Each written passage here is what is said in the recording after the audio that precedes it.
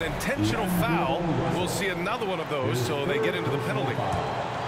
First team foul. And so they choose to intentionally foul. Austin Reeves. That's his first. Good on the first, and that'll put him up 2. Well, Hero does so much damage off the bench for this team. Now here in the clutch, let's see if he can step to the line and come through. The Lakers call timeout. They're behind by 3. There's 10 seconds left in the OT period. All right, guys, what do you think? If they leave the arc open, take it. But it may be safer to get a quick 2 and then foul. Don't force something up. You got to be smart here. For 3, James. Oh, bangs home the 3. Oh, an enormous three-pointer.